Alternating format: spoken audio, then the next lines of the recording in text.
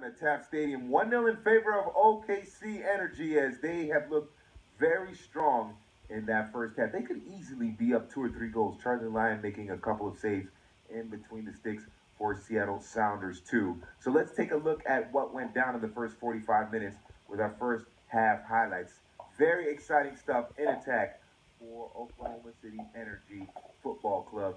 And it started basically with Kyle Hyland. He was the main protagonist in the first half. This service here for Danny Koenig was excellent, and Koenig knows he should have put that one away. It's been a tough season for the King, but once he gets it going in terms of the goal scoring, he is pretty much unstoppable, but he just missed that chance. It's a beautiful ball sent in by Hyland. And then Craven setting up Hyland, and this one surprised Charlie Lyon, although not the goal surprised him, but that shot right there did not surprise him as Hyland was played through by Craven, and then the Seattle Sounders 2 captain was able to finish. Now, this is the play that surprised the goalkeeper. Look, he's standing there, didn't expect it. It might have taken a deflection, but whatever the case, it's a goal for Kyle Hyland, who was definitely and easily the man of the match so far for Seattle as he scores in the 11th minute. It's 1-0 at this point, and then Lyon bats away this effort by Linus Olsen, and it's Kalen Ryden providing the service inside as they are getting a lot of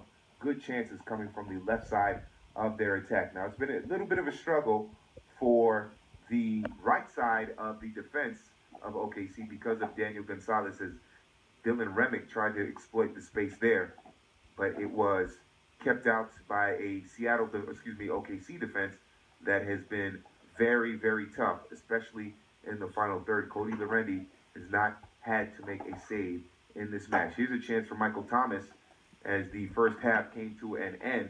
And once again, it's Ryden providing the service on the left side of the attack. And then this is when things started to get a little chippy. Koenig takes offense to a push by Alfaro, who definitely deserved a yellow card for the first one. He was antagonizing Koenig defending for himself, and the referee, Nima Sagafi, is the one that gives both of them a yellow card. And then Hyland looking for a brace, but he sends that one in.